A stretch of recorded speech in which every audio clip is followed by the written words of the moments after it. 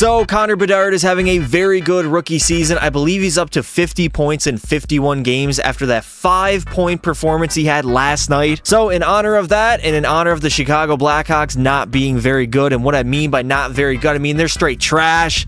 The worst team in the entire NHL. I have no idea how he's almost point per game at 18 years old with the trash cans. I shouldn't say trash cans, but I mean, come on now. Chicago's roster, the worst in the entire league, and I said that going into the season, and that's exactly what they are. So what we're going to be doing is, since Connor Bedard does not have any good teammates, every single season that he does not win the Stanley Cup, we are going to be adding 1 star to the Chicago Blackhawks roster using the wheel. So we are going to spin it at the end of every single season. Whatever team we land on, I'm going to choose a player from there. And what I mean by star is anybody who's a 90+ overall. So if a team doesn't have a 90+ on the roster, I'm just going to choose their highest overall player on their team. So without further ado, let's take a look at this god-awful Chicago Blackhawks roster. I do believe they have the lowest overall rating in the entire game here. They are rated at an 82 overall.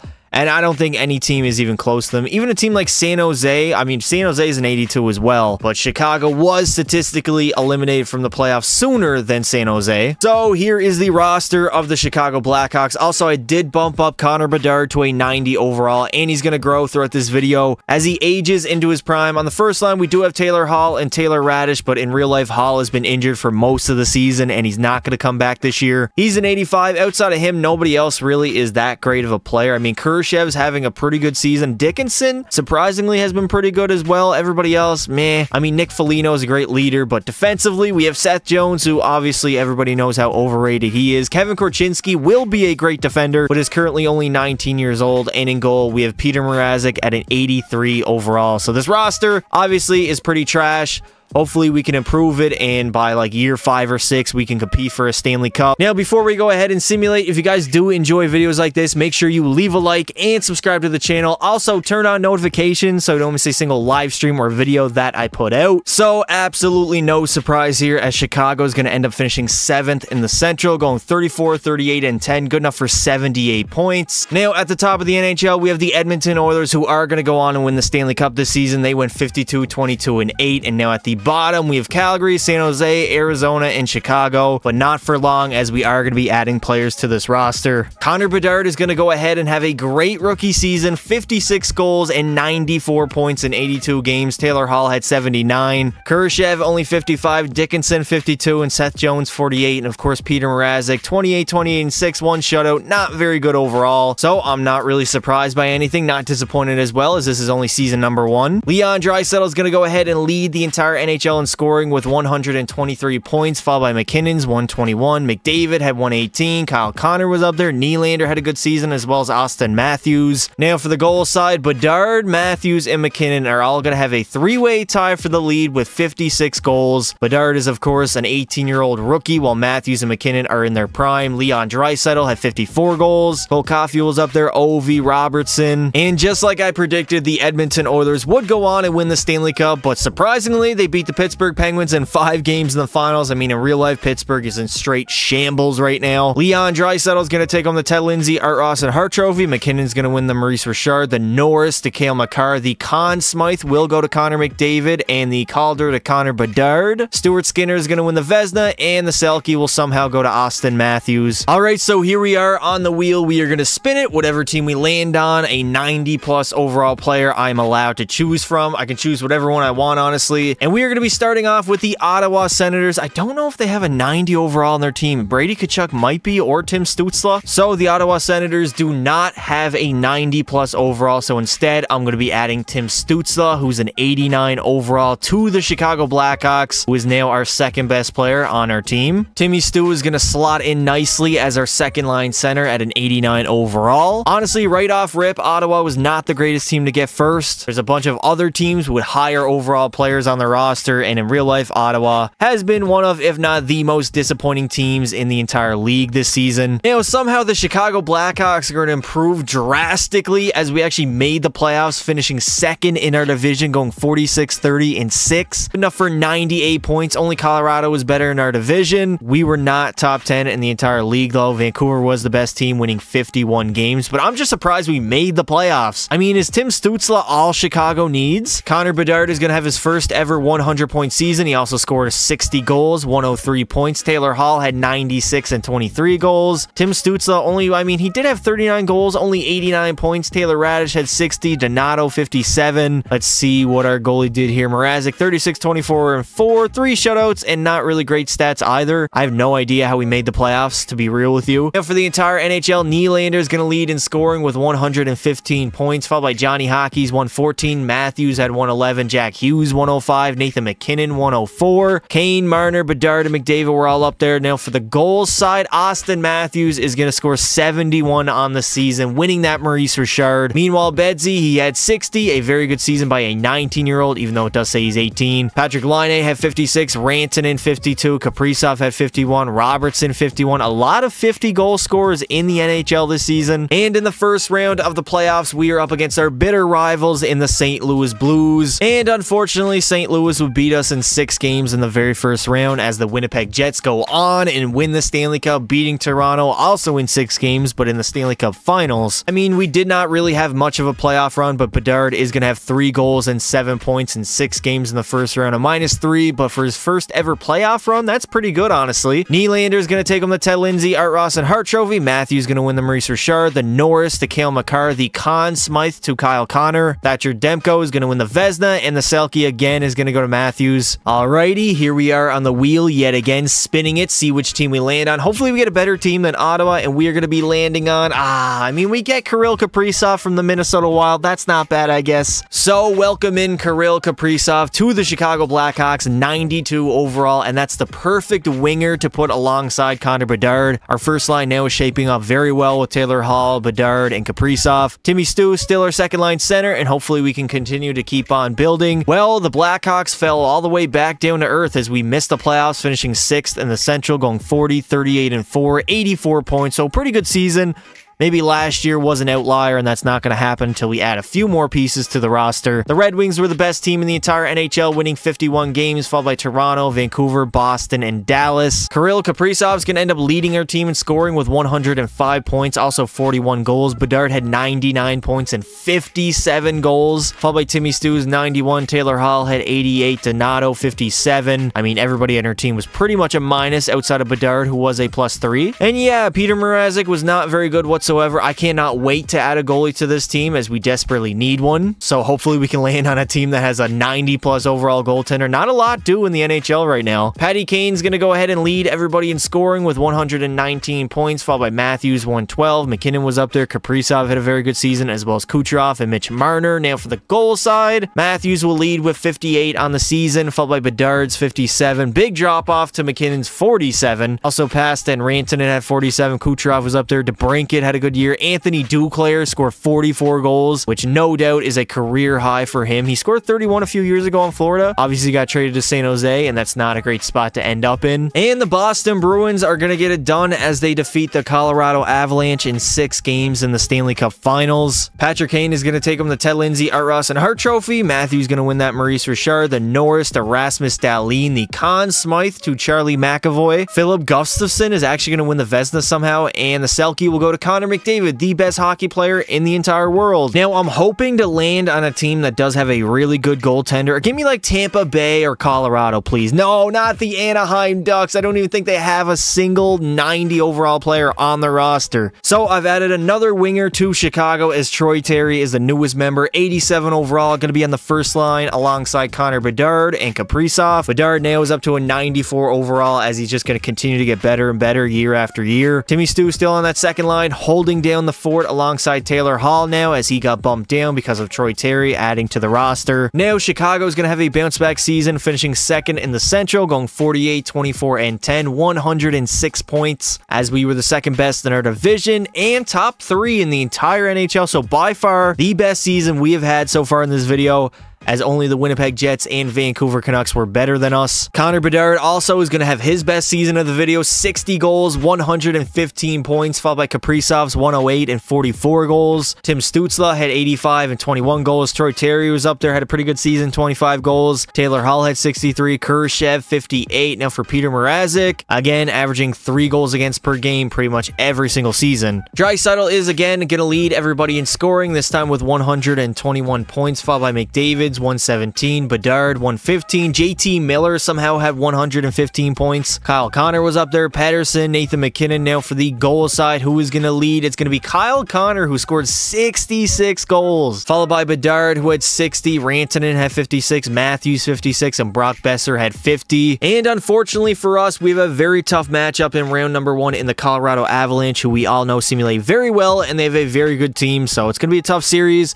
I'm not expecting to win it, honestly. So we actually somehow managed to beat Colorado in Game 7 of round number 1, but the Winnipeg Jets would spoil our playoff run in Game 7 of round number 2, as they would go all the way, beating the Islanders in 6 games in the finals. As for the playoffs, Connor Bedard was okay. I mean, he had 9 goals, only 1 assist for 10 points in 14 games. He was also a -9, so not really the greatest playoff run. Again, Draisaitl going to win the Ted Lindsay, Art Ross, and Hart Trophy. Kyle Connor, the Maurice Richard, the Norris is going to go to Adam Fox. The Conn Smythe also to Kyle Connor, as the Vezina will go to Binnington, and the Selke again back to Austin Matthews. Please, can I please get a very good team here? I got Anaheim, Ottawa, and what was the other team? I don't even remember, honestly. And you're going to give me the Montreal Canadiens. Are you kidding me? Another team that does not have a 90-plus overall player on the roster. Well, it's going to be a slow build to a Stanley Cup championship team here in Chicago. So the next player that I'm going to be adding to Chicago is going to be none other than Nick Suzuki, our second-line center at an 88 overall. Now Tim Stützle can move to the wing. And honestly, Montreal didn't have many good choices to choose from. Our top 6 is rounding out, though. It's pretty good, but everything else on our roster has not been touched whatsoever. So yet again, for a second season in a row, Chicago is going to make the playoffs. We went 42, 30, and 10. Good enough for 94 points. Not even close to the top of the NHL, though. I mean, we were top 10. Top 10 is not bad whatsoever for this roster. Offensively, we did not have a great season, as Kaprizov's going to lead us in scoring with 92 points, followed by Bedard's only 82 and 47 goals. Suzuki had 74, but he was a -8. Tim Stützle did have 31 goals, but 67 points. Khrushchev was okay. Troy Terry was all right, I guess. I'm not even going to check Peter Mrazek. He was not very good, I'm guessing at least. Draisaitl and McDavid are going to tie for the Art Ross with 108 points, followed by Breadman's 102. Patrick Kane had 100. Kyle Connor was up there, past that, a very good season himself. Now for the goals, Ovi and Rantanen are going to tie at 52, followed by Matthews, who had 50. Line had 48, Bedard 47, and Draisaitl 46. And in the first round of the playoffs, we are up against the boring LA Kings, who are just going to trap the entire series and not want to forecheck. So we actually had a hell of a playoff run, but we lost in the conference finals in Game 7 to the Colorado Avalanche, as they went on and won the Stanley Cup, beating Washington in 5 games. Connor Bedard had a very good playoff run, 12 goals and 21 points in only 18 games. Kaprizov also had 21 points. Tim Stützle had 16. Troy Terry 15. Draisaitl again is going to win the Ted Lindsay, Art Ross, and Hart Trophy. The Maurice Richard will go to Mikko Rantanen, the Norris to Erik Karlsson, the Conn Smythe to the dog Nathan McKinnon, who actually might end up winning his very first Hart Trophy this season in real life. As the Vezina will go to Vanacek, and the Selke will go to Matthews yet again. Alright, we're definitely going to need a good team here to speed things up, as we've been getting straight shit teams off rip here. And oh my god, we're going to get the Philadelphia Flyers. Are you kidding me?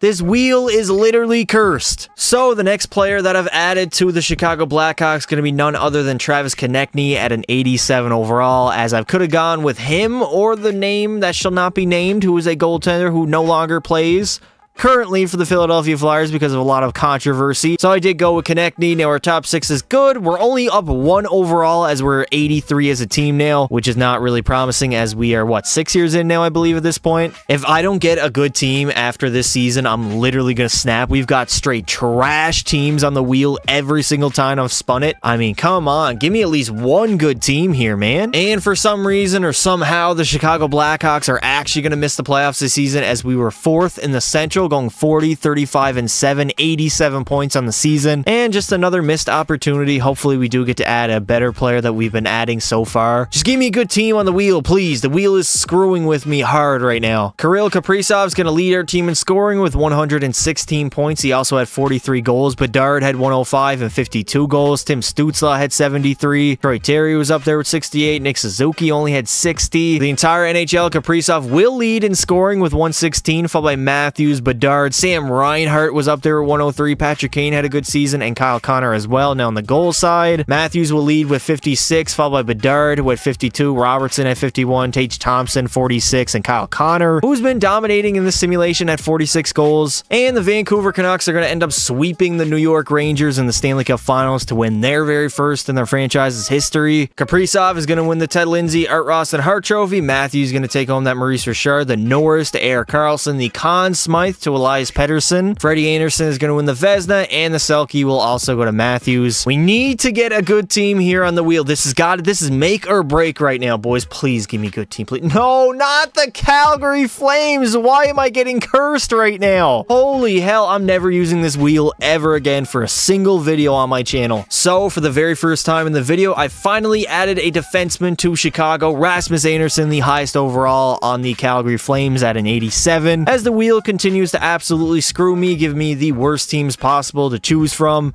But here's our roster. Hopefully we can make the playoffs. Let's move on. Chicago is going to have a very good regular season, going 50, 28, and 4, 104 points, the best of the video, I believe so, as we were first in our division, and we were second in the entire NHL, only behind the Toronto Maple Leafs. Connor Bedard is going to absolutely explode this season. Pause. Having 68 goals and 143 points, followed by Kaprizov's 94. Suzuki only had 67.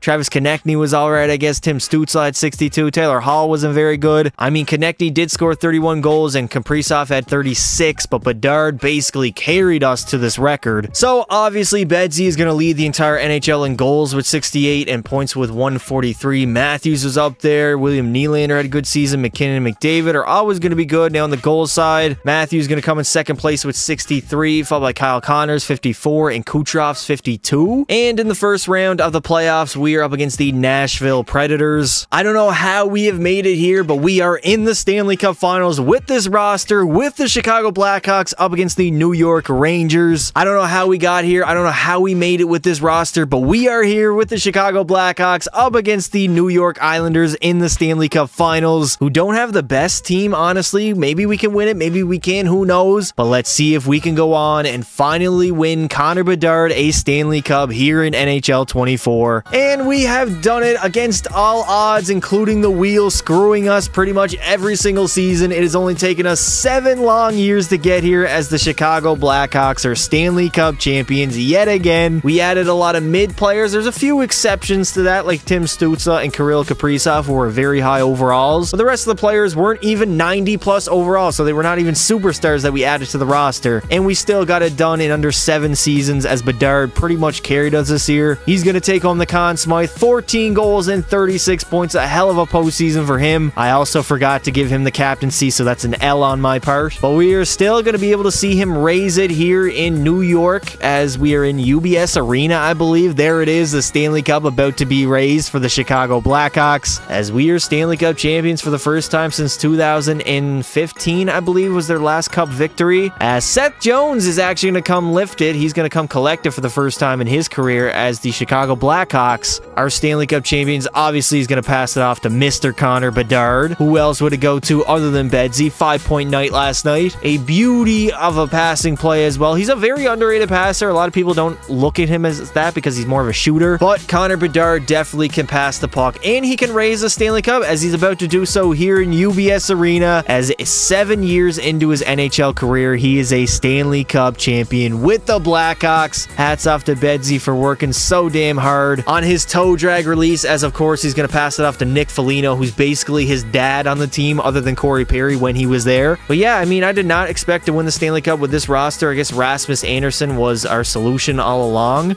As soon as I added him, we just straight up won everything. But I mean, overall, I am happy that we got it done in a reasonable time frame, as the Chicago Blackhawks are Stanley Cup champions here in NHL 24. So obviously we know Bedard had a very good postseason. Kirill Kaprizov Dadonov was good. He had more goals than Bedsy at 15 compared to 29 points to 36. Troy Terry had 26 points and 10 goals. Suzuki had 20. Konechny 19. Connor Bedard is, of course, going to take home every single individual award. The Norris will actually go somehow to Morgan Riley. The Conn Smythe to Bedsy. Ilya Sorokin is going to take home the Vezina, and the Selke will go to Austin Matthews yet again. So that is going to do it for this video, boys. We have gone ahead and won Connor Bedard a Stanley Cup in under 7 seasons, even though the wheel pretty much screwed me every single time I spun it. We got it done. He won a Stanley Cup with Chicago. We got it done. He won a Stanley Cup finally. Let me know in the comments below what you would like to see next. Thank you all for watching, and until next time, don't be silly. Wrap your willy.